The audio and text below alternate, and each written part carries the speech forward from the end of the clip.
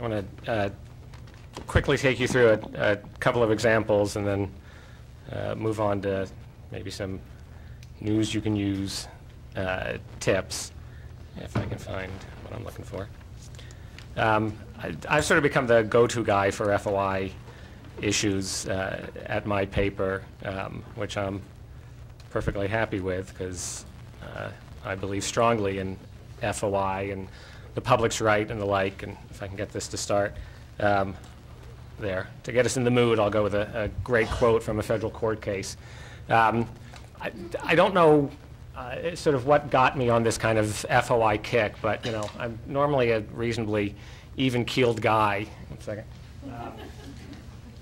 But nothing gets my blood boiling like a public official, you know, saying you can't have it or we don't want to answer. And really, I mean, I have almost been arrested once with a judge, and otherwise I'm like a perfectly happy guy. I think what may have cemented it, about 10 years ago, a colleague and I were working on a series of stories about conflicts of interest in academic medical research. One of the things we wanted to look at was FDA advisory panels, where you know, big names in academia help the FDA decide if a drug is safe, is it effective, and FDA rules forbid them from passing judgment on drugs if they have a financial interest, but they can waive that rule and almost always do. And we wanted to see those waivers and kind of, well, you know, how serious on some of these drugs were the conflicts of interest. And this is the top half of the page relating one about a Dr. Brandt who has advised the FDA that he, and I think all that's blacked out is the name of his spouse,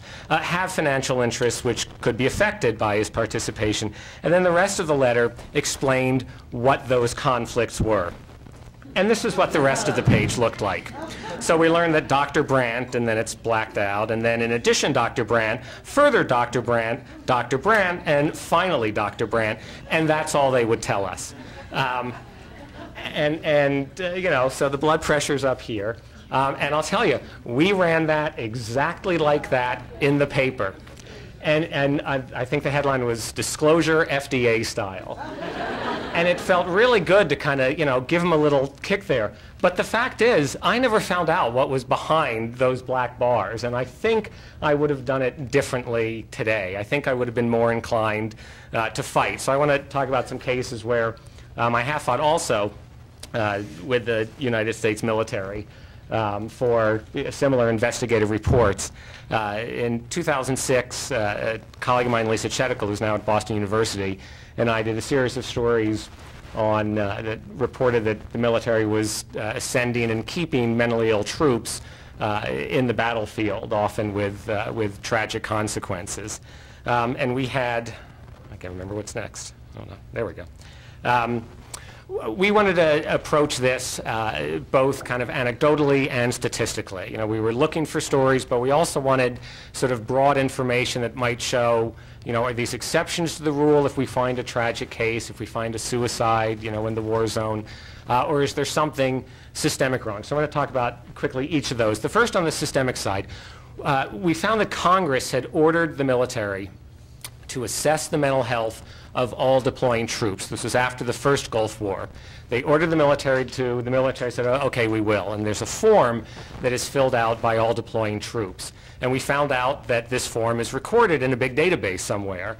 And we found out that the database at least is kind of supposed to be made available to civilian researchers. And, you know, I'm not an epidemiologist, but I consider myself a civilian researcher. So I requested access. There's actually, they, you know, take out all the identifying information, and this is available online if you can get access to it. So I signed up for it, and I was turned down. This was in early July of '05. I was turned down on July 7th, and then turned down again on July 20th, and July 26th, and July 27th. And then finally, with this, I'd found, although he didn't give his name, DMED administrator. Just said, thanks for your interest. It's limited to military investigators or non-military investigators with a direct affiliation with the military. And I didn't think that was true.